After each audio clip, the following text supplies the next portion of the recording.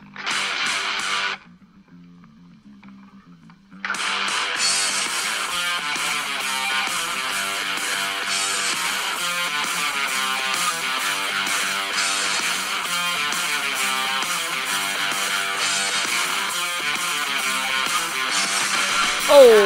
what is the upskis, everybody? Welcome back to another episode of the GXHockeyCast. We're on episode 79, cat a hat, of my little hockey show where once a week I go through all of the major happenings in the NHL, mainly focusing in on the Toronto Maple Leafs and the Calgary Flames, but I can talk about any of the fucking teams in this league. So what do we got on tap for today?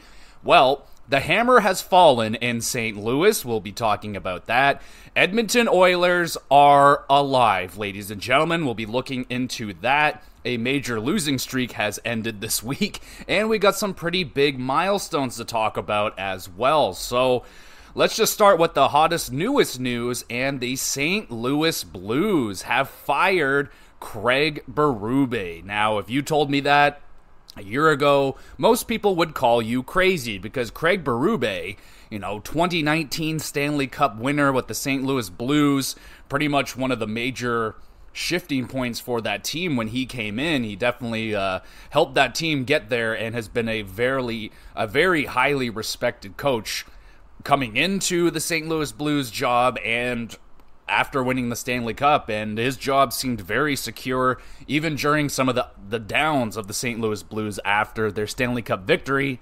But the hammer has fallen, ladies and gentlemen, and Craig Berube is out as the head coach of the St. Louis Blues. So what does that mean for the Blues? Well, he is being replaced by Drew Bannister. I cannot say with any confidence that I really know anything about this guy, but when it comes with coaching changes, you're generally going to have a good week or so, depending. You're definitely going to have a little bit of insurgence of upgraded play, let's say, when you have a new coach. We look at what Edmonton's going through right now with their new coach. They're on a big winning streak. So St. Louis, season's not done yet. It's still sort of tilting on the fence right now. Definitely was trending towards the wrong way.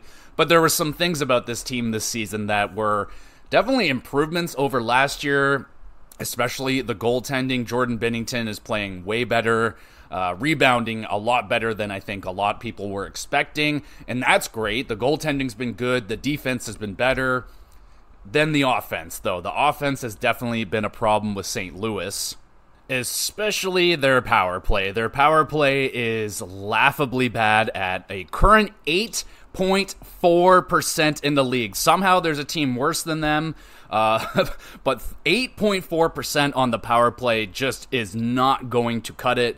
And their overall goal scoring, it's not very good either. 2.82 goals per game, 24th in the league. It's I feel like it's come up a little bit since the beginning of the season because Riley Thomas has gotten the season together at the beginning. Very slow start, but has been good lately. And the goaltending, though I said it's been better, it doesn't mean necessarily it's been good. 3.32 goals against per game, 24th in the league. So everything across the board, even the penalty kill, 78.5%, 20th in the league. That's their highest rated thing. So yes, the St. Louis Blues across the board are not trending towards the playoffs. Yeah, man, and with Berube going down, we'll see if these numbers get better. I mean, you definitely have to get that power play going. I think that is going to be goal number one right now with this team, with winning, but I think winning will come if you can get that power play to come alive. I don't know what is going on with some of the power plays in the league this year. There are some seriously rough numbers out there. We'll be talking about the Pittsburgh Penguins in a little bit about their power play, but St. Louis, another team that is just cannot score on the power play. And you look at their team, there's definitely some skill on this team up front. You got Robert Thomas. This guy is an absolute stud. 28 games, 27 points. Nothing wrong with that. Pavel Buchnevich, really like this player. Loved that addition when they brought him in from New York. I thought that was an awesome addition. 26 games, 21 points. Not bad. And then you got Jordan Kyrou, who is the exact comparable to Robert Thomas. They signed identical deals. Just completely the same deal. And in 28 games, only the 17 points. So 10 more points on the board for Thomas. Kyrou is also a -9. Thomas is a +6. So you're definitely not getting equal play out of your two biggest, I guess, offensive stars on your team. But, so Kyrou's been playing better, but only the 5 goals. You would expect maybe 10 goals out of Kyrou and the 5 out of Thomas, because Thomas is a more prominent at passing, but he's putting up the goals this year, and that's great to see. And then you got Braden Shen, the new guy, Kevin Hayes, 16 points for Shen, 14 points for Hayes. I wasn't expecting a lot from Hayes, but 14 points is in and around were a little under what I was expecting. I was hoping for maybe 50, 55 points. He's trending for a little bit underneath that. So other than that, you're not really getting excellent performances out of anyone else. I mean, Colton Parayko has been a bone of contention, let's say, with St. Louis Blues fans for some time. I mean, the whole blue line, I think that was a major, they fucked that up. The whole blue line thing, losing Pietrangelo and keeping other guys, losing Vinny Dunn to the Seattle Kraken in expansion, and then bringing in Falk and bringing in Torrey Krug. It just didn't seem like that was the thing. They doubled down on Parayko, which at the time didn't seem like a bad idea. He's a young, big defenseman. Looks like the sky is the limit for this young man, and then they kind of gave him the role, and he hasn't really grown into that role yet. So ever since Pietrangelo has left the St. Louis Blues, I don't think they've really been a serious threat in the playoffs or anything like that, man. Pietrangelo was a huge piece for them, and it shows. He's gone off to have major success with the Vegas Golden Knights, obviously, winning a Stanley Cup last year. So that is something. We got Kasperi Kapanen, definitely was hoping for more out of this player. Thankfully, they didn't have to give up any assets. They claimed him on waivers from the Penguins, and in 28 games, he's only got the 3 goals, 9 points, a -1. So yeah, nothing special out of that. And then you have the other new guy, Jacob Vrana. I thought it could be a good fit for him, and sadly it's not. They have placed him on waivers. As far as I know of this recording, no one has claimed him. It doesn't seem like someone would claim him with that contract on the books as well. And in 19 games, only the 2 goals, 6 assists, a -5. So yeah, not fantastic, and that is... that sucks, man, because I was a fan, and still am a fan of Vrana. I thought there was a lot of promise with this player, but a lot of moving around lately, and seems like this player is looking for a home. I always look at a team like San Jose right now that could maybe grab a Vrana cheap in a trade right now, because now that Vrana clears waivers, San Jose, let's say, they can throw a 6th round, 7th round pick at the St. Louis Blues and then bring him over, and he wouldn't have to clear through waivers because he's already done so. So they could bring him into the organization and see if they can do something with this player. Who knows? Some of their younger players on the team. I mean, Jake Neighbors, he's got a interesting stat line right now, 28 games, the 10 goals, and only the 1 assist. So doing the Cy Young thing, I don't really know anything about baseball, but that's what everyone always says. They have their young defenseman, Perunovic. He hasn't gotten into all the games this season, but has gotten into 17 games. Only the 2 assists, a -7. So not extremely encouraging right there. So yeah, it doesn't look like things have really come together this season for the St. Louis Blues. And with the coaching change, we'll see if that is something that is going to help them out. Goaltending-wise, Jordan Binnington off to a great start. Still a pretty good season going for him right now. At least compared to the last few seasons. He's had 21 games, 8 wins, 9 losses, 1 an overtime loss as well. 3.10 goals against average and a .907 save percentage with the 1 shutout. So not bad, a little around league average, maybe a little bit above right now. But, Jordan Binnington is not the problem on the St. Louis Blues this year. I would say I haven't heard of any... Jordan Binnington throwing fake punches at anybody, getting in anyone's face, exploding. Maybe he's keeping that to a minimum or behind closed doors this season, which has benefited the team, I would say, a little bit anyway, but it hasn't changed the whole team. And then Joel Hofer, up and down a little bit, had some good games, the shutout there, but yeah, definitely doesn't look like it's going all that good for him. .893 save percentage, not ideal.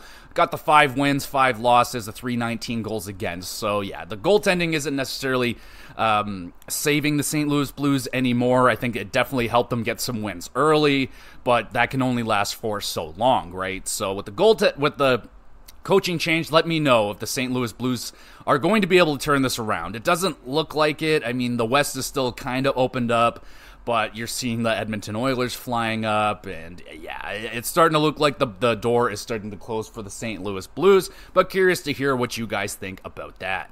And speaking of curious, I am rather curious to hear what everyone was thinking about the whole Detroit-Ottawa situation that went down this week. So Dylan Larkin, a very scary situation in Ottawa. There was a scrum in front of the net, and then all of a sudden, Dylan Larkin collapses onto the ice, completely knocked out. So it looks like someone kind of whacked him in the back of the head. He goes down, he was knocked out, and that's just terrifying. Like, your heart drops immediately when you see something like that. It's very alarming, and obviously the Detroit Red Wings reacted in a very not pleasant way, and David Perron being the main culprit out of this situation. He attacks Artur Zub, I believe it was, who wasn't responsible for what happened to Dylan Larkin. So sadly, Perron, the wires crossed, he saw red, he just absolutely lost it and attacked Zub. It's what happens. You see your best player, your captain on your team go down like that.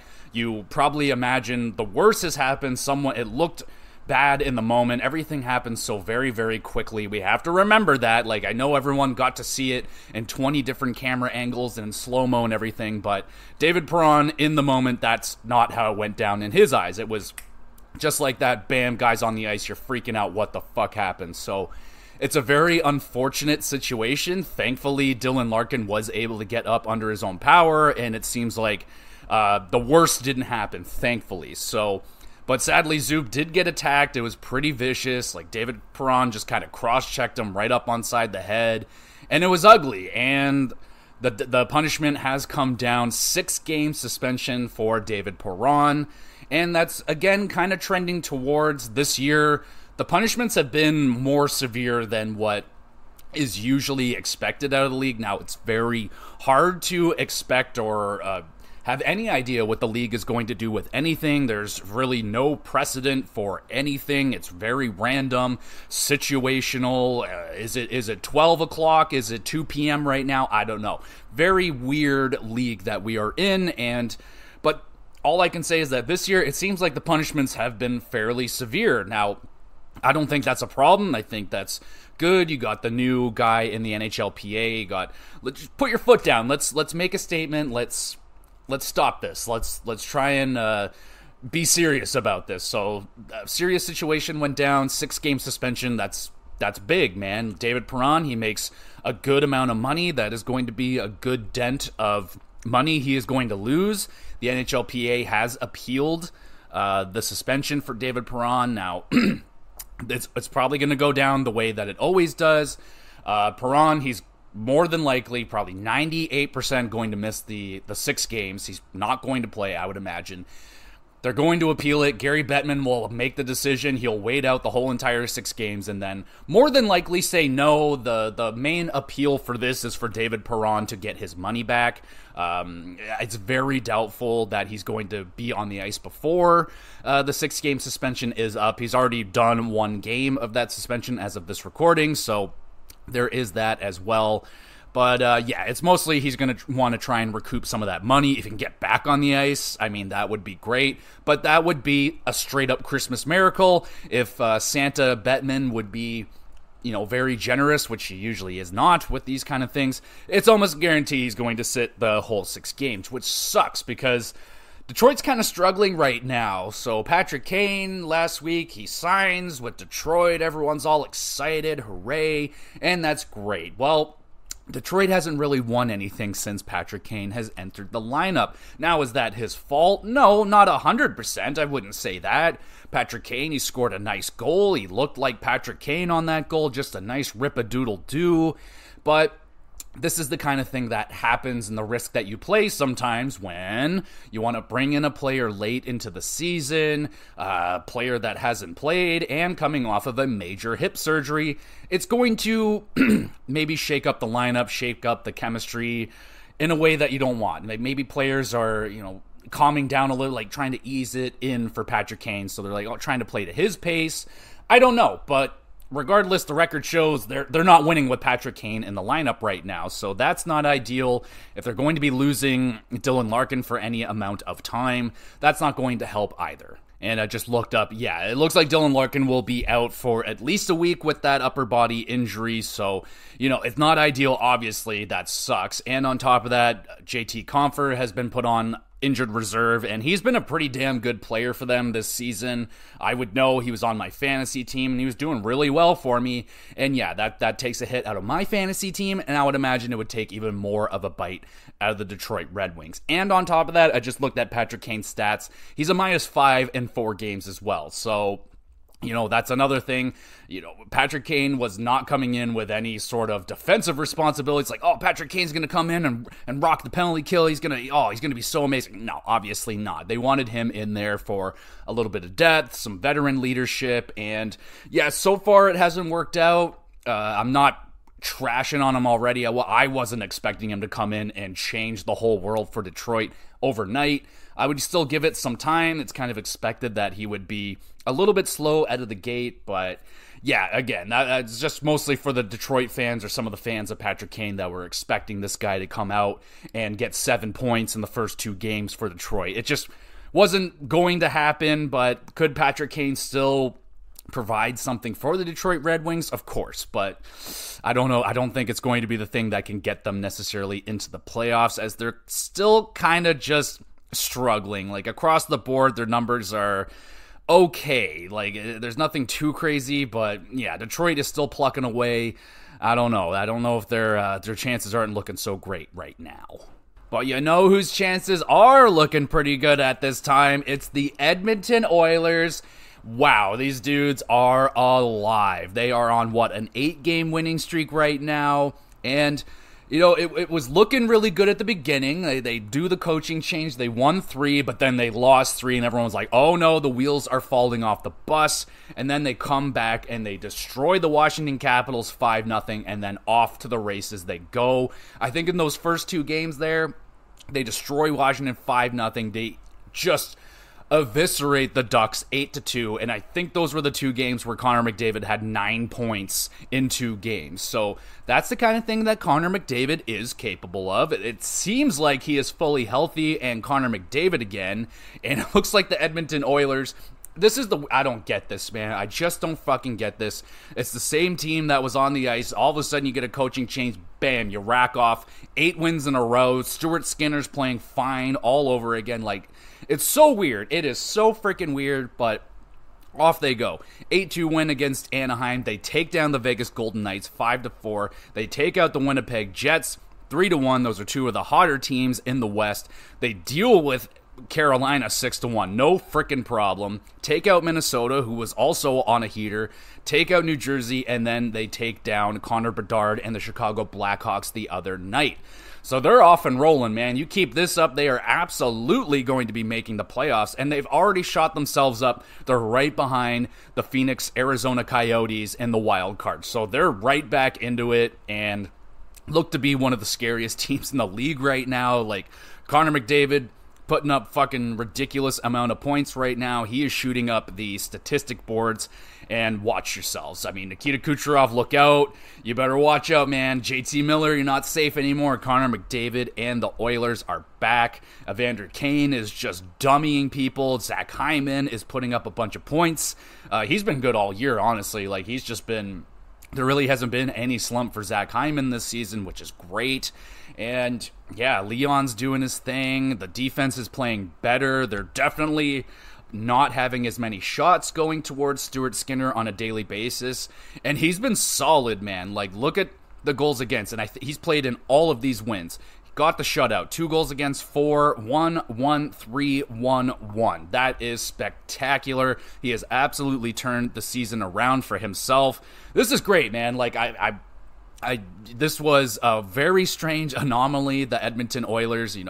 That people may end up looking back on this as, oh, that was a little bit of a sweaty start right there, but it's okay by the looks of it. Now, we might be having a different conversation next week if the Oilers go off and lose, to the Panthers and the Islanders. They lose 3 straight. That's not ideal. You don't want them to come back on a losing streak, which can happen when you have a big winning streak. So we got to look out for that, because they kind of went through it on their first winning streak when they won 3 in a row, but then they came back and lost 3. You can't be doing that, especially the way that they started. You can't have that. You have to start stacking the wins up. So, I don't think that Edmonton is in much of a risk to go on an 8-game losing streak after an 8-game winning streak.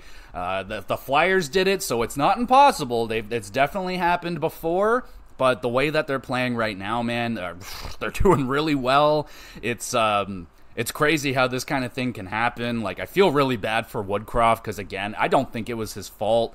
It was just a really bad timing, terrible time to get off to a bad start like that with so much pressure on the Oilers. And thankfully, it worked. I mean, they've turned it around, but we'll see how much longer this winning streak can continue. They got some pretty good competition coming up. I mean, Tampa, they're still kind of getting it together. The Panthers have been good. The Islanders, the Jersey, they're still trying to get it going. And then New York, that's going to be a big game for them right there. And they can get their revenge on the San Jose Sharks at the end of December. So, fuck, man, the Oilers are on absolute fire. Their little oil change has worked. And let's just see how much further this can go. It's very exciting. Speaking of exciting, let's go to the Leaf talk right now. John Tavares. Put some respect on his name. 1,000 points. He hits the career milestone this week, and he does it in fantastic fashion. So last week, it was kind of already up on the board, like, oh shit, John Tavares is at 998 points. Monday night, they're playing the Islanders. Can he get 2 points and hit 1,000 points in the Island? You fucking better believe it, because he did it, baby, and man, did that feel good. I am so happy I got to watch that game. I mean, that was a fucking excellent moment for him. And, history shows that the Leafs, when they play against the Islanders, they have not done good when John Tavares has been a Maple Leaf. They have not played for John Tavares when it comes to playing the Islanders. I would know that. I was there for their first game, the first time John Tavares played the Islanders at home in Toronto. The Islanders mopped the fucking floor with the Leafs. I paid $400 to watch them lose 5 or 6-0. Matty Barzal get a hat trick. Robin Lehner shut us out, and it was one of the biggest wastes of money of my entire life. And I was beyond pissed off with the way that team played for John Tavares. The only guy on the ice that night that played for the Leafs was John Tavares, and that is generally how it goes every single night. If the whole team takes the night off, John Tavares is usually the one guy that is still playing. I have so much love for John Tavares, been a fan of him all the way back to him playing in the Oshawa Generals, and so happy for John to have this night. The bench clears. They all celebrate with him on the ice, and his dad is in the crowd. They're on the dad's trip right now, and his dad getting emotional in the crowd. Like, oh, you just know how important that moment is for John, his family, and he's, I think, only the 98th player in NHL history to hit 1,000 points. That's an incredible achievement. There's been a lot of NHL players, and only 98 of them have cracked 1,000 points. So congratulations, John Tavares. I am so happy for this guy. I love him. He's having a great season this year as well. Just continues to refine his game and continue going, and he just keeps putting up a point per game. I don't care if people hate him, or if they don't think he's worth the money that he's getting paid. I think there are substantially worse contracts out there in the league. I think John Tavares has lived up to the contract. Was it the right move in hindsight? Maybe not, but regardless, I am not upset with having John Tavares as a Toronto Maple Leaf. I got his jersey. I got framed pictures of John Tavares in my room. I love this guy. He is awesome. He's one of my favorite Leafs. And yeah, what an awesome moment for him. Feeling good. And let's just continue on with the Leaf talk. So what we're not feeling good about is Joseph Woll going down. That That was not cool. That was an absolute panic mode for me. The second I saw that, I was like, oh God, it's all over. This is it for us. But no, it's okay. It's okay. We're doing just fine. But Joseph Woll literally having the game of his life against Ottawa. Like, he was making so many freaking saves. It literally... He hurt himself. He put the Leafs on his back, and he was just saving everything. 10 Bell save after 10 Bell save. Probably one of the saves of the year against Tarasenko. Like, oh my goodness. And then he goes down. Oh my God, my heart dropped. My heart stopped working for a moment. I might have died for a second, and then when it came back to, Joseph Woll, it did not look good. Apparently, it's an ankle injury. It didn't look like it. It looked like everything but an ankle injury, honestly. But, okay, I will take it. So they claim it's an ankle injury. Going to be week to week, so we're probably looking at like 4 weeks right here. That's generally how that goes when they say week to week. And, honestly, don't rush it. Don't rush him back. We don't want him to get seriously hurt. It's so far so good with Samsonov and Martin Jones. They're holding down the fort. I mean, you can't really ask for much more out of Samsonov in his first game back in the net. Gets a shutout.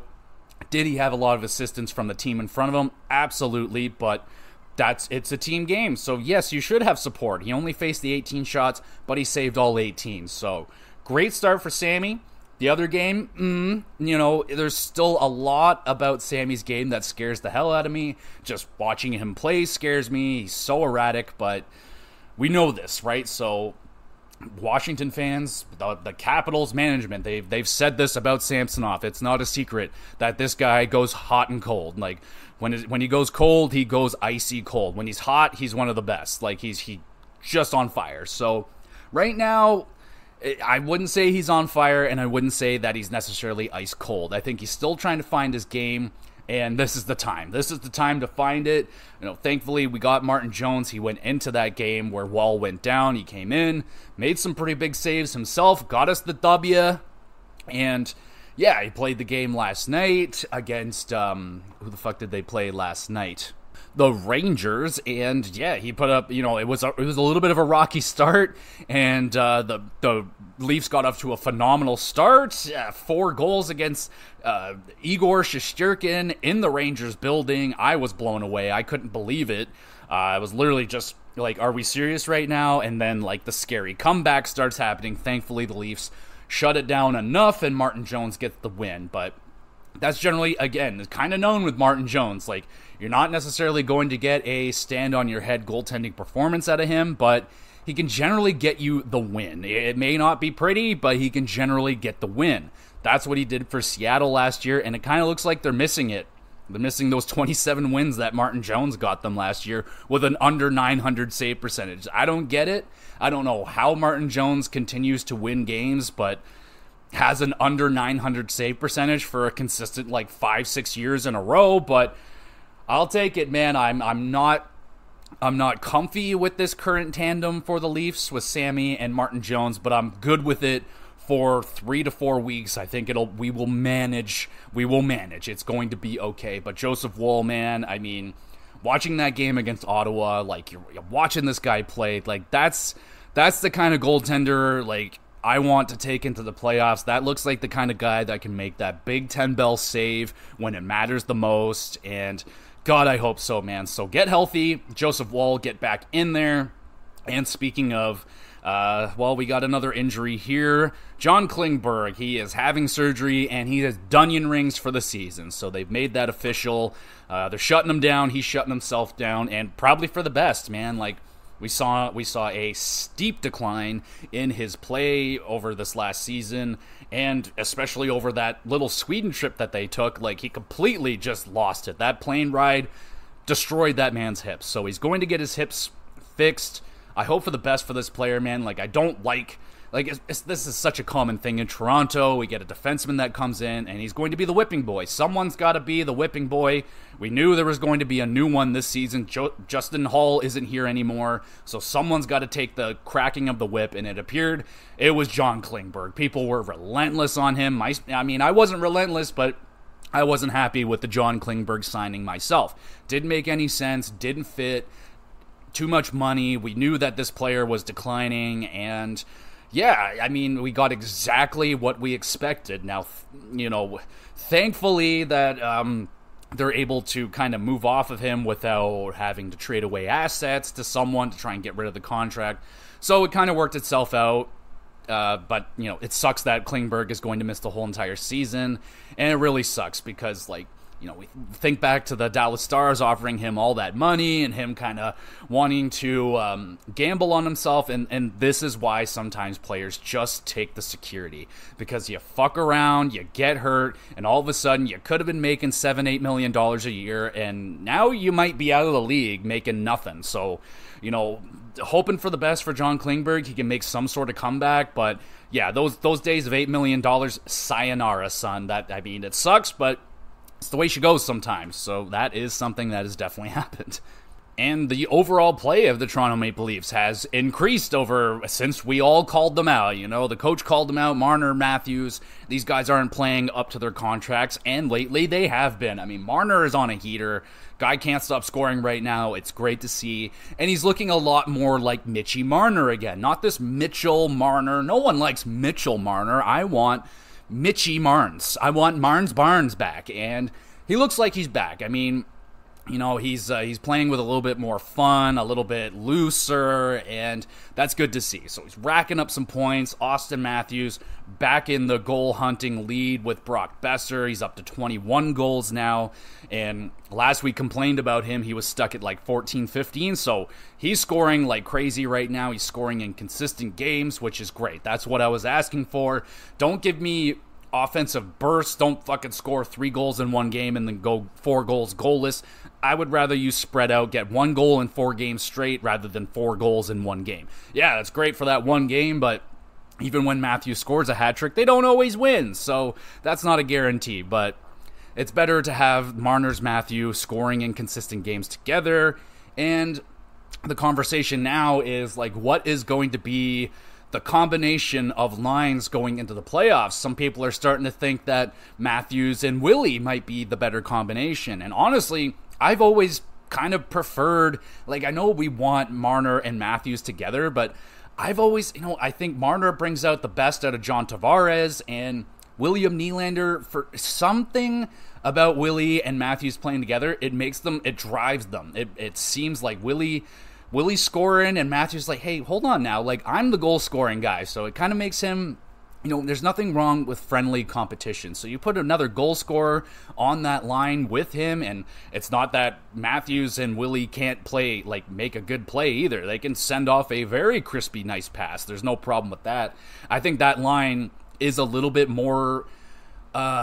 it's definitely more to handle, I would say. With the Matthews-Marner combination, you kind of know that Marner is going to be looking for Matthews. He's definitely, you're 98% sure he's going to take that pass over the shot. When you have Willie and Matthews, you're fuck, both of them have rockets, and they're not scared to shoot. Marner, he has a nice shot, but he's not so keen on using it. He's much more prone to make the pass. I think last night he had a breakaway and he made a back pass to Bertuzzi or to Tavares or something like that. That's the kind of shit that Marner is more prone to do. So I kind of prefer the Willie Matthews combo, but curious to hear what y'all think. Do you think it's best to keep Matthews Marner together? I'm honestly on the other side. I know they want to play together. I just think they play better when they're not together. I think it's fine to have them together on the power play. That's fine. Absolutely keep them there. I don't even hate having them together on the penalty kill. I think that's one of the scariest penalty kill groups out there. Marner's and Matthews on the penalty kill, oh my god, you cannot make a mistake. I would be very, very tense if I was on the power play with Marner and Matthews watching over me. I'd be very terrified. So they've been playing better. Calle Jarnkrok, shout out my boy Billy. He's been throwing it in my face ever since I didn't even say anything that bad about Calle Jarnkrok. I was just oh, it's just weird that they're giving him a 4-year contract. But I was yeah, he's a very consistent, good utility player. You can put him anywhere in the lineup. He won't be a detriment to that line. He's generally a net positive for anywhere you put him in the lineup. Is he an ideal top 6? No, I don't want him in my top 6. But if he has to play there for a few games, I'm not pissed about it. But that's not what I want going into the playoffs. But Cal Yarncroke, yeah, absolutely. Been a fantastic little addition for the Toronto Maple Leafs. Maximus Domius continues to put up points. Bertuzzi's playing better. Matthew Nyes continues to get better and better on the forecheck. I mean, he's not taking over the game offensively. He was doing it a little bit more last year in the playoffs, but that's just not really his role on that line right now. He's kind of playing the Bunting Hyman thing where he's just get the fuck in there, mow people down, create space, and he's doing a pretty fucking good job at it too. So things are coming along a lot better. The back end, though it is kind of damaged right now, I think Leguson's been solid. Benoit's been solid. I haven't hated them. I think they're adding a little bit of snarl to the back end. It's not still what I want, like I said. I still would love to have a 6'5", 235-pound just monster back there that can really push and get people the hell away from the front of the net, clear rebounds, give visual for the goaltender. I'd love to still have that, but Benoit and Legason have been fine. Connor Timmins continues to just put up points, man. That's all this guy has done as a Toronto Maple Leaf. You put him in the lineup, he's putting up points. That's just what he does. I am a fan of Connor Timmins. Morgan Riley continues, and they have help coming back. Giordano's coming back, Liljegren's coming back. McCabe has been excellent this year. He is really becoming that kind of that Muzzin role. He laid that big hit the other night. I went fucking nuts, going crazy, jumping around the house a little bit. Oh man, that was nice. He's chirping in the box. McCabe's been a fucking awesome Leaf this season. He might be, beside Morgan Riley, the best defenseman this season. He's been really, really good in the lineup. So yeah, things are going well with the Toronto Maple Leafs right now. Is everything perfect? No. You're never going to be going completely perfect. I mean, the power play, they went on a little bit of a dead streak right there, but they did get a goal the other night. So that's encouraging.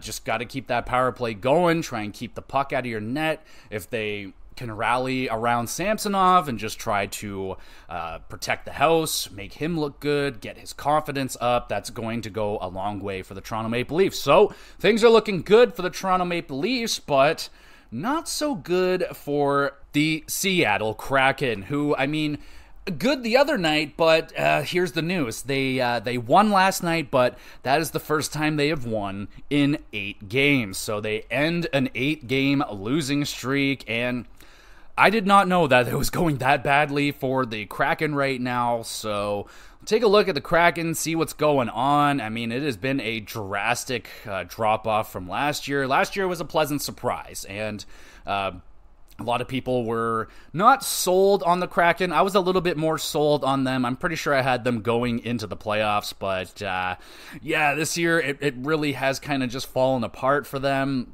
Philip Grubauer's been terrible. Decord got a shutout last night, which was great. And, you got Vinny Dunn leading the team in scoring, which is great for Vince Dunn, but not ideal to have a defenseman leading your team in goal scoring. You don't generally want that. Now, Oliver Bjorkstrand's done well. Eli Tolvanen has done well, 19 points in 30 games. You got 21 points out of Oliver Bjorkstrand, but I don't know, man. Jared McCann's got 13 goals. That's not bad, but I'm starting to look at these minuses here on the team oh my goodness, you got minus 12 from Vinny D, you got minus 12 from Jared McCann, you got a staggering minus 20 from Matty Beniers, who is 1,000% going through a sophomore slump right now. 13 points in 30 games, only 4 goals, and that really ugly minus 20, which is by far the worst on the team. And, it's a hard job for him. He is more than likely the top line center on the team, getting the hardest matchups. And, yeah, teams are going to have more of a book on Matty Beniers this year. And yeah, man, is it 100% Martin Jones that was the benefactor, the churning point of the team last year, where he was just getting all these wins regardless of save percentage? I was nervous when they when they wanted to put their eggs into the Philip Grubauer basket. Not a good basket, filled with holes, and just a very unreliable basket. And yeah, it's bit them in the ass. He's been not good. 3.25 goals against, 884 save percentage. The guy's been nothing but fucking disappointing since he got here. And I will not shy away from the fact that I do not like Philip Grubauer. So there's that, and it's I'm going to say it's a little bit satisfying right now, seeing that he's not doing well. So there's that, but I like the Kraken. I think they're a fun team. It sucks that it's going like this season for them. Kailer Yamamoto, 30 games, 8 points, just hasn't really done a lot for them. Burakovsky's only gotten into the 7 games. You would definitely be getting more points out of him if he was in the lineup, that's for sure. Brandon Tanev's missed a lot of games, and still nothing really out of Shane Wright. He only got into 3 games this season so far, no points, so that continues to be like a not ideal situation for them. You don't like seeing a high overall draft pick just kind of not really showing off anything whatsoever. Not very encouraging. He might be lighting up down there in the minors, but I don't even hear about that either. So Kraken are really struggling right now. Goals per game, they're struggling. They're at 20, so 20th, 2.57, not ideal. Their goals against is also 20th, 3.227. Power play, 20%, which is 20% power play, that's not bad. That's 17th, though, so that's pretty wild. Penalty kill, not good either. They're pretty much 20th across the board, and that's not going to get you anywhere in the NHL this season. So maybe this is a turning point for the Kraken, but when you have an 8-game losing streak on your schedule, it's going to be really tough for them to dig themselves out of that hole. And yeah, that sucks for the Kraken. So what do you think? The Kraken going to be getting out of that? What are we looking at? I don't know. It doesn't look good for the Kraken. But you know who is kind of actually starting to look good for, and this is a shock, the Philadelphia Flyers, ladies and gentlemen. What the hell is going on with this team? They're winning like crazy. This is a surprise, and they have found themselves currently 3rd place in their division. They are tied with the New York Islanders. Washington's behind them, Carolina, New Jersey, and Pittsburgh. I mean, who had this on the bingo card this year? But goddamn, like with the Carolina Hurricanes struggling, we'll talk about that in a little bit. New Jersey is struggling, and Pittsburgh is old. I mean, Philadelphia has found themselves a pretty good opportunity to get in here. Even the Islanders have been very inconsistent, playing like a very different team. Their power play is insane all of a sudden, and they're not able to hold leads. So kind of flip-flopping with the Islanders. Washington is an anomaly. They should not be winning, but they are. Carolina should be winning, but they aren't. New Jersey, they're injured, and their goaltending stinks. So there's an opportunity here for the Philadelphia Flyers. So what is it about the Flyers that is getting this done? Well, you're looking at their goals for, they're 8th in the league, 2.96. They are scoring. They are able to score goals on this team. Goals against, 2.71. 8th in the league. They're stopping pucks. Carter Hart is stopping the puck, man, and that's good. I mean, his numbers have always shown he's a good goaltender, just kind of playing on a shitty team for the most part. And then their power play is bad, 11.5%, 27th in the league. So even with a horrible power play, and for, I don't get it. They're scoring 5-on-5, no problem, but they can't score on the power play. Weird. Penalty kill, 5th in the league, 86.7%. So goaltending defense looks like it's working. 5-on-5, they're scoring. If they can just figure out this power play, this team could be a fucking problem. So we look at the goaltending. Carter Hart, 17 games, 9 wins. He's rocking a 2.42 goals against and a 919 save percentage. So that is definitely going to help you win some games in this league. He's got a shutout. And you got Samuel Ersson, who, I mean, he's getting wins. 5 wins in 10 games, not bad. 2.80 goals against average and an 883 save percentage. So young goaltender right here, not excellent numbers, that's for sure. Definitely well under league average right there. He's got a shutout. And then there's Cal Peterson. He's gotten to a couple of games this season. Hasn't looked good. Been a little bit better, I guess, over Ersson.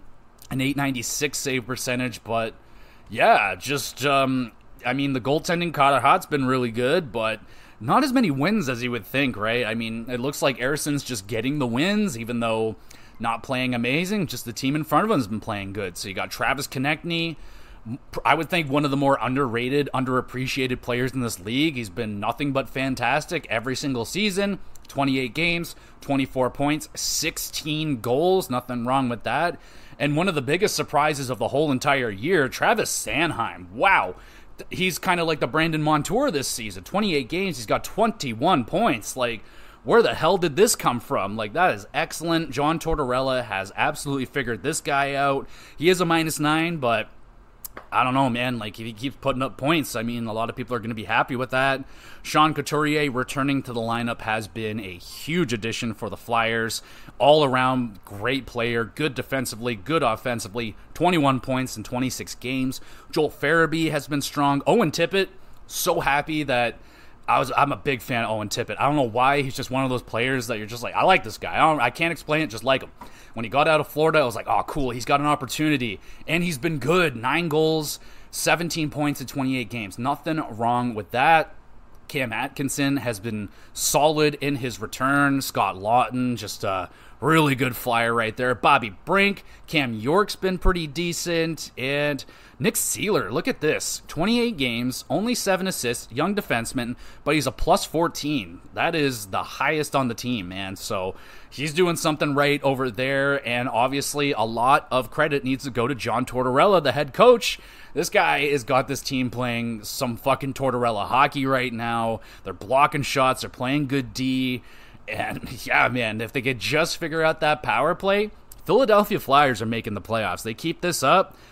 It's still wide open, though, man. You got some really big powerhouse teams right behind them, so I'm not going to say it's a guarantee that the Flyers are going to make the playoffs, but looking pretty freaking good right now. We look at the wild card situation. They're currently, like I said, in third. They've won 4 of their last 5 games. They're 9-4-2 on the road. They're 6-6-1 on home ice. So if they can clean up that home record a little bit, continue to be a bit of a road warrior team, Philadelphia can keep winning. So on their heels, so we got 28 games. So this is the thing that's not ideal for the Flyers. So they got 28 games played.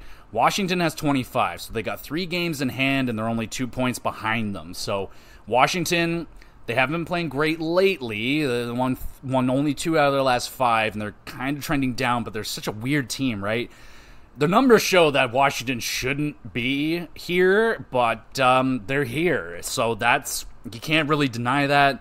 I don't know what the fuck is going on with Carolina. Like, this just could be a nightmare season for them. And if they keep playing this way, they're missing the playoffs. They've lost 4 of the last 5. Rod the Bot is losing his mind over there. We'll talk about Carolina in a moment, but I mean, there's some big teams back there, but some really big disappointments going on with these teams, and if it continues, the Flyers keep capitalizing on it, they're going to find themselves into a playoff spot. You got New Jersey, who's, they're getting better, and they're getting healthier, and then the Penguins, they're just getting older every single day, so it's not, each day that passes and the Penguins don't win more games, it's just getting continuously worse. So, yeah, right now the Flyers are in a pretty nice spot. We'll see how it looks for them in a couple weeks. Maybe Carolina goes on a winning spree, New Jersey gets on a winning spree, and then all of a sudden the Flyers find themselves, 4th, 5th in the wild card. So keep an eye on that, but a very, very interesting team. I can only imagine, I have no idea, what would the Flyers fans be feeling right now? Like, are you like, God damn it, here we go again. Tortorella comes in, he's winning us too many games, and we shouldn't be this good. We should be, getting some lottery picks. Maybe we should be getting some good young players and starting to fill the cupboards a little bit, because it's such a weird team, right? Like, you kind of got these older veterans, but you got some young guys, but you don't have, like, insane young studs coming up. So I don't know, man. The Flyers are such a weird team. They've always been kind of a weird team in the playoffs, out of the playoffs, in the playoffs, out of the playoffs. They did that for like 10 years. And yeah, they've been out of the playoffs for a few years, so maybe they're due for a weird random Philadelphia Flyers run. So curious to hear what y'all think about the Flyers. Are they for real?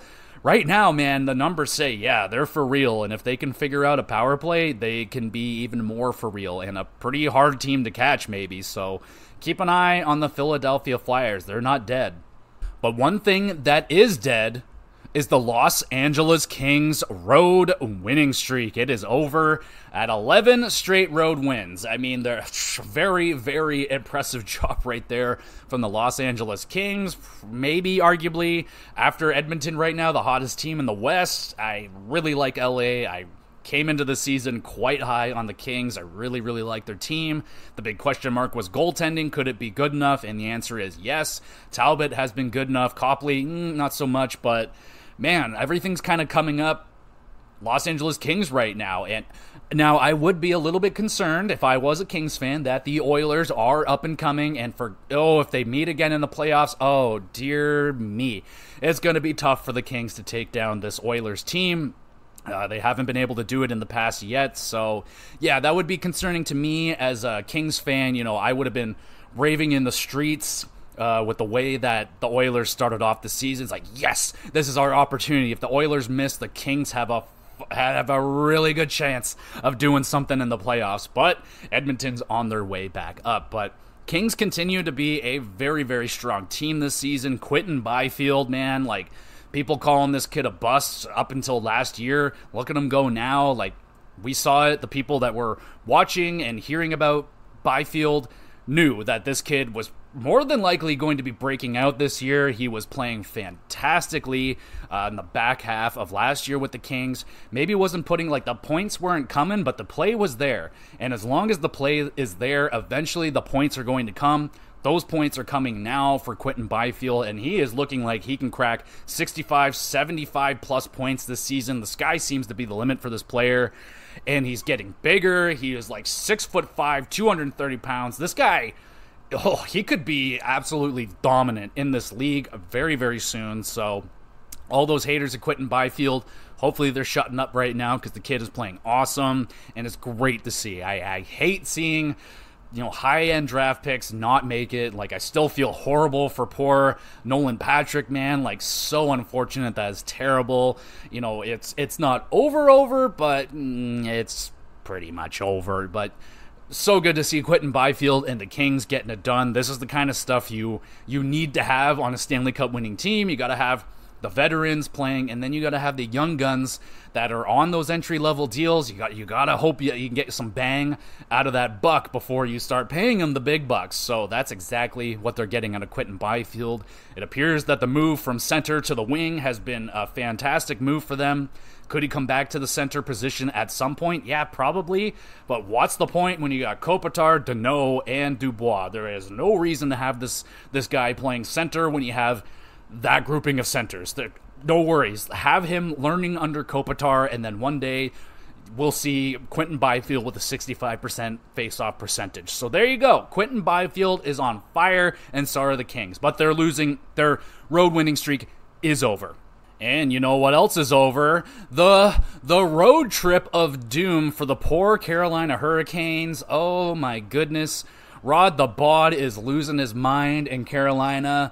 The funny little interview that they had with him on the bench, he's like, wow, I'm surprised we're not losing 50-0 and stuff like that. The frustration is starting to boil over in Carolina, and I mean, kind of rightfully so. You look at this team on paper, one of the nastiest looking defensive cores in the league. You got three what appeared to be really good goaltenders back there. You got a pretty tasty looking forward core with a bunch of guys that can score goals. And what the fuck is going on this season, y'all? Like, Carolina just cannot get things going this year. And there were some promising things at the beginning. Kotkaniemi was off to this ridiculous start, and now he has cooled way the fuck off. He is barely scoring at all anymore. Jarvis was off to an insanely hot start. He's cooled off, but still playing pretty decently. He's not, like, completely fallen off, but geez, man, I don't know if it's just too much defense back there. Is it Brett Burns is just getting too old now? Is it D'Angelo is he a toxic thing in the locker room? I don't know what the hell is going on with Carolina, but this was one of the more guaranteed good teams coming into the season, and they are not playing up to their standards right now for sure. And they got just more and more bad news with Svechnikov. It appears they say he is going to be missing a good amount of time, so not encouraging. He's already had a very disappointing season so far, filled with injuries, just filled to the brim with injuries.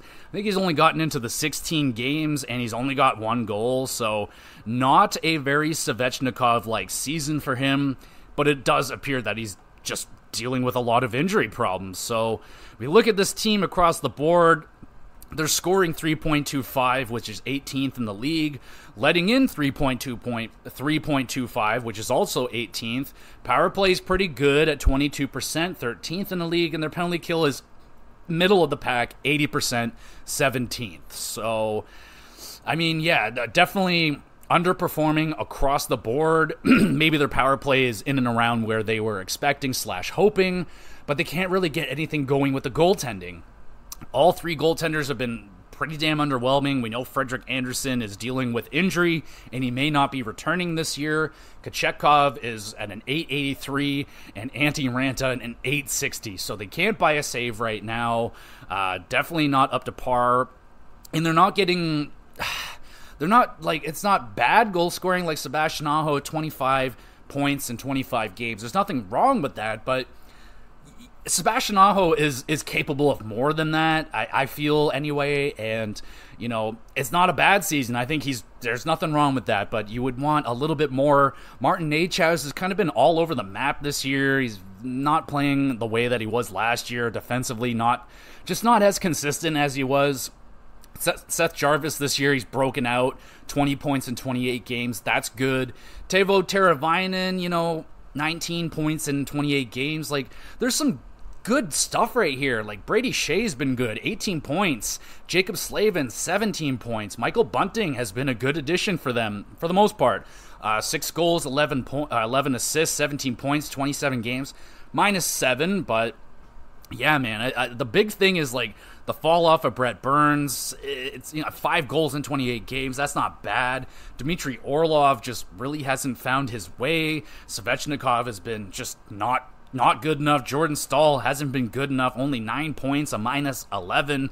Tony DeAngelo has been arguably bad, a -10 in 17 games. And yeah, man, like, it's just not happening for them right now. And I don't know if they're going to be able to turn it around. Like, we've already had Rod the Bod call out the team a couple of times, and we know with that formula can only work for so long. You can continue to call out the same guys over and over again. Eventually, they're going to just shrug it off, and your message is going to go on deaf ears. Now, is Rod the Bod's job in danger at this point? I mean, it's the NHL, right? Like, fucking Woodcroft got fired, so I can't say he's 100% safe at this point, but, he was coming into this season one of the best coaches in the league, one of probably the safest ones, but the way that it's going right now, something is wrong. Is there a move that they can make? Like, there's definitely something on defense they can do. They have an abundance of defensemen, but this is the kind of thing that happens. You trade away an extra defenseman, the next thing you know, Slavin gets hurt, and then you need that extra defenseman that you just got rid of. So I feel like that's why they're hanging on to guys. But hey, if you want to trade Brett Pesce to the Leafs, I would love that. But Brett Pesce, only in 20 games, 3 points. Like, he's not a point-producing defenseman, but -2 as well. Like, I don't know. Things just aren't the same with Carolina this season. Are they going to be able to get out of it? If they don't have Freddie Andersen coming back, it might be a problem. They might have to try and look for a goaltender, because an 860 from Antti Ranta and 883 is just not going to cut it. So there might be something for the Carolina Hurricanes to do in a way of a trade. I mean, even the goaltending looked like to be one of the more solidified things coming into it. We know about the injury history, but they're like, oh, well, they got this Kochetkov guy, like kind of the ace in the hole, and he hasn't been very good. So there's still time for Carolina to turn it around. They're not completely dead, but at this point of the season, this is not where I would imagine Carolina was expecting to be in the standings. They tend to have a good start most of the time, and yeah, this hasn't been Carolina's season. Hopefully they can turn it around. I like the team. Big fan of Svechnikov. He's my favorite player on the team, and I'm so upset that he's having the season that he's having right now. And yeah, it doesn't look like it's going to be the season for Andrei Svechnikov. I've been waiting. Every year I'm like, oh, this is the year he's getting 50. This is the year he's going to just bust out and be ridiculous. and it doesn't look like it's going to be this year either. So Hurricanes fans, if you're listening out there, what the hell is going on with this team? What is the solution? What are you gonna do about it? This is not good. This is not ideal. Something that also is not ideal is the news coming out of Winnipeg Jets that Kyle Connor is going to be missing 6 to 8 weeks, and that is a devastating blow to the Winnipeg Jets offense. Kyle Connor, one of the best goal scorers in the whole entire league, one of the best goal scorers in the league this season as well, and he was going on a tear. He was having a fantastic beginning of the season, and this sucks. This guy does not get injured. He rarely misses games, so this is going to be a very big challenge for the Winnipeg Jets to get through this without him. Hoping for big step-ups out of Cole Perfetti, who has gone pretty silent over the last few games here. I would definitely want to get some more points out of him lately. But yeah, man, that is going to be a devastating blow to the Winnipeg Jets. And, well, one piece of good news before we go on to more bad news with Winnipeg.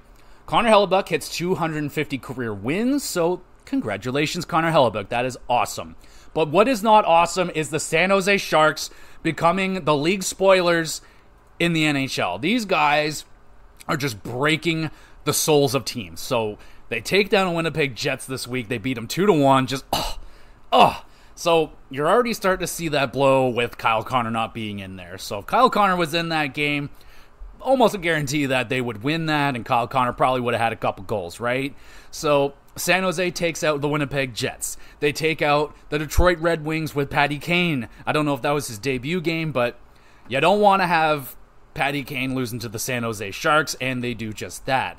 One of the bigger disappointments, this one hit me in the feels, was the Islanders losing that game against San Jose, absolutely fucking melting down in the third period, and the coach, whoever's the coach of the Islanders right now, that little soundbite that I heard of him, he's like, it's a sin. It's an absolute sin to lose that game to the San Jose Sharks. And he ain't wrong, bro. He ain't wrong. Like, that was all but in the bag. I literally checked the score. I think it was like, what, 4-1 or something like that, 4-2 maybe, with like 8 minutes left, and then bam, San Jose wins it 5-4, sucking the soul out of Sorokin. Like, oh my god. So that sucked ass. They beat the New Jersey Devils, they beat the Capitals, they beat Vancouver, they beat the Blues, they beat Edmonton.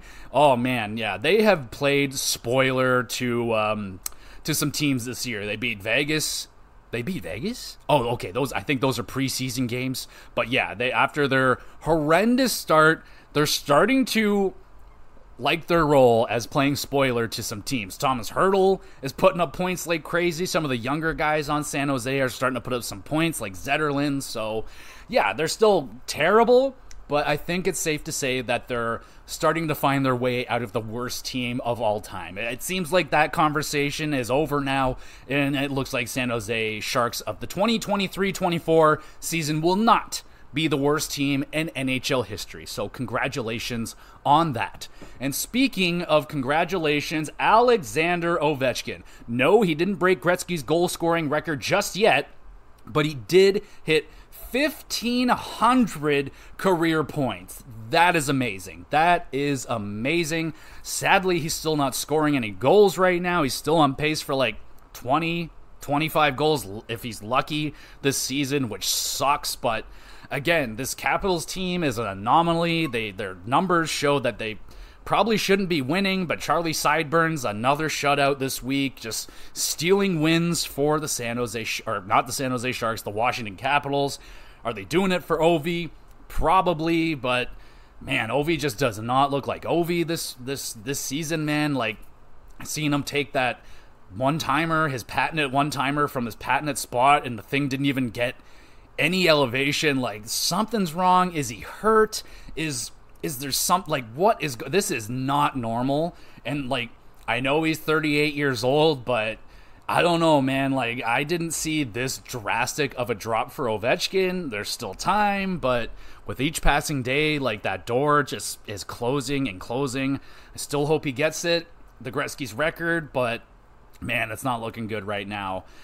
And we got some more interesting news out of Washington. So there is a new arena complex planned for Alexandria, Virginia. So the rumors are true that Washington is planning to move the team. Now, they're not moving Washington.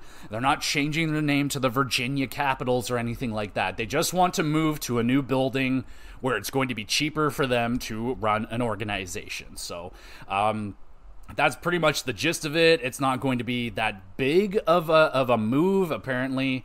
Now, it's probably a big move to some people in the area, for sure. Absolutely understandable, but they're apparently going to be moving the Wizards, their NBA team, so they're going to move them into the same building as well. So, I don't know. I don't know if Ovechkin's going to be there for this new complex, if he's going to, retire out in the building that they're playing in right now, but that is in the works for them, so that's rather interesting. Speaking of interesting, the Pittsburgh Penguins power play is rather interesting, and it is shockingly bad considering you got Sidney Crosby, you got Evgeny Malkin, you got Erik Karlsson, Chris Letang, Jake Gensel, and it's rocking at a current 11.4% at 28th in the league. And the Pittsburgh Penguins, there's a lot of good statistics on this team. They're 6th in goals for per game. They're 6th in goals against. They got a 10th place penalty kill, but a 28th% power play, and they're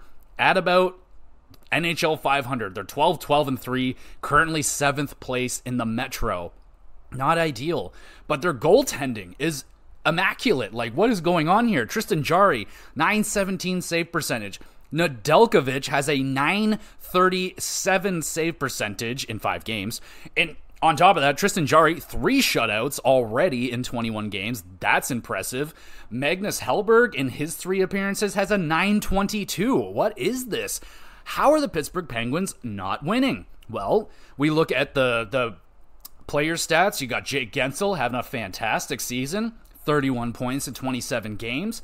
The Wizards, the Wizard of Cross, Sidney Crosby, 28 points in 27 games. The age bug has not captured Sidney just yet. Malkin, 23 and 27. Rust, 20 and 22. Erik Karlsson, 19 points in 27 games. Not amazing, but not bad. Riley Smith, 15 and 27. Chris Letang, 14 points in 27 games. And then the fucking depth scoring completely drops off the map. Next after Chris Letang, you got Lars Eller at 8 points. And yeah, you got a lot of very low point totals. You got a lot of games missed. You got a lot of guys playing only a couple of games with not a lot going on. So it appears that depth scoring is a major problem for the Pittsburgh Penguins as well. And I don't know, man. Looking at this team, they should be winning with when you're top 10 in goals for and goals against. You should be a good team, but they're not. And a lot of people are pointing out that, yes, the Penguins are a pretty fucking old team, right? You got Sidney Crosby's over 35. Malkin's over 35. Erik Karlsson's close to 35. Riley Smith is 32, coming off of a big playoff run. Chris Letang is up there. He's also had 2 strokes. So, yeah, there are some things about this team. Obviously, the speed isn't there. They're definitely getting outmatched in terms of speed against a lot of other teams in the league right now. But this is another team that, their numbers and their standing in the league, to me, just doesn't make any sense. There's worse power plays out there and teams are doing better. I'm shocked, man. Especially with goaltending this freaking good. I was not expecting this good of goaltending, especially out of Nedeljkovic and even Tristan Jarry. Though Tristan Jarry's been a good regular season goaltender. He's really fucking good right now. So I don't know what the hell Kyle Dubas can really do. They're up against the cap. He brought in more old guys to kind of double down on it. Erik Karlsson hasn't been incredible. He's only got 4 power play points, so obviously Erik Karlsson hasn't fixed the power play. Should they consider giving it back to Chris Letang? I don't know. He's only got 1 power play point, and it's definitely not cutting it. So what's going to come down? So Dubas has come out and said that head coach Mike Sullivan, his job is safe. They're not planning on firing him or anything. Now, take that with a grain of salt. That doesn't really mean a whole lot to me. But we'll see where it goes with Pittsburgh, man, because I don't know. I just don't get it. These numbers to me don't add up. Like, I can tell that they're not getting depth scoring, and that's a problem, but you're still 6th in the league at goals for. So I don't know. Something's going to have to change here with the Penguins. It's rather the wins are going to start coming, or they're just having an extremely unlucky season, and it's not going to get better, man. Like, it's not going to get better next year. They're another year older, and Crosby might just poof. It might just happen just like Ovechkin. It's gone overnight. Who knows? Now, it's Sidney Crosby, but it was also Ovechkin, and so we'll see what happens, man, but this is a really strange team right now, and I am rather shocked right now with the numbers. It just doesn't add up with Pittsburgh. So, Pittsburgh fans, people that are watching the Penguins on a regular basis, what the hell is going on with this team? Why aren't they winning games? And the Penguins have also signed Puljujarvi to a PTO. We'll see how that goes. I'm surprised that no one has taken a flyer on Puljujarvi, like a team like San Jose or something, but hey, it could work. A high-end draft pick. Maybe he can find some chemistry with Crosby and stuff. It's not crazy to think that Crosby can bring out the best out of a player, but we'll see how it goes with them. And we'll finish off with some side news here. So, Columbus Blue Jackets' Eric Branson suspended 1 game for attacking Cousins. Just not a good situation right there. You know, a lot of people are saying that they probably should have kicked Branson out of that game. I didn't watch that game. I don't know, but that's the kind of stuff that happens. Also, Boone Jenner will be out for 6 weeks. He fractured his jaw. Minnesota, Brodin is going to be out long term. That is going to be a nasty blow to the back end of the Minnesota Wild, who are still trying to get themselves out of their funk. They're playing better, but, you know, they're not completely back into it just yet. And I just wanted to shout out my boy, Igor Sharangovich of the Calgary Flames. That boy is starting to score now, baby. So, you know, we talked about it at the beginning of the year. It generally takes a player longer to adjust when they're coming from the east to the west. And it looks like maybe that adjustment is starting to come through right now for Igor Sharangovich. Guy is scoring at will right now. Let me just see if I can pull him up. And this guy has been scoring. Igor Sharangovich, he's scored in his last 4 goals in his last 3 games. So that's nice. He's got points in his last 4 in a row. He's starting to put up more minutes now. He's playing 20 minutes here, 18, 20. So he's getting more ice time and he's starting to put up points. So that's really good to see for the Calgary Flames. They're not playing good. I think they've lost, 4 of the last 5 or something. So yeah, Flames aren't doing very well, but as to kind of be expected right now, that's kind of the way I want them to go. Like, have the younger new guys playing good, but, you know, still maybe not winning. So that's okay with me. And also, a little note here, the NHL will be offering up a $1 million prize at this year's skill competition. Another attempt to try and draw some form of interest between fans and the players to try and get them engaged with this thing. We'll see how that goes. I'm not interested at all. If they were giving me $1 million to watch it, yeah, I'd be a lot more interested, but I'm not really all that interested in that kind of stuff anyway. So there it is. Yeah, I think that's going to be it. I did not expect this episode to be as long. I thought it was, you know, looking at the notes, it looked kind of like a light week, but not so much. So thank you, everybody, so much for listening to me ramble about hockey for over an hour. You're a blessing. You're a little treasure if you made it all the way through. Thank you so much. You want to be even more of a treasure? A treasure? You want to get upgraded to a national treasure? Hit that like button. Follow along with the podcast. Review the podcast. All that great stuff. Hit the like button. Do what you got to do to help the little guy out and all that great stuff. All these episodes get uploaded to the Gamer GX YouTube channel, so if you want to watch them, it's over there for you as well. That's a great place as well. If you want to drop a comment, leave a question for the podcast related to hockey, wrestling, video games, or just questions about the podcast, I would love to answer your questions live on the podcast. That would be a ton of fun. I would love to do that. Or if you just want to keep it private, have a private conversation, there's an email address, or you can just say, I don't want it mentioned on the podcast. We can just chat about whatever. That would be a lot of fun as well. In terms of the other podcasts we got going on here, the GX Plus cast, WrestleCast was pretty busy this week. We had the NXT Deadline pay-per-view. You can go back and listen to that. And the weekly recap will be up as well. And in terms of the GamerCast, I am pretty locked up right now. I really don't know what episode I want to do.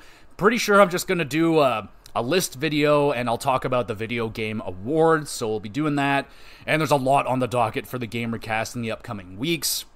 Want to do Legend of Zelda, Ocarina of Time, Hogwarts Legacy, and we got the Xyz, my video game award show, coming up at the end of the month. I'll probably start off January or something. I don't know. I haven't looked at the schedule at which day that's going to be, but end of December, early January, we'll be starting off and finishing off Season 2 of the GX Plus cast with the Xyz. So that'll be a ton of fun. I cannot wait to do that show. It's going to be so much fun. And yeah, so again, thank you everybody so much for listening, watching, whatever you do, and we'll be back again soon with more GX Plus Cast.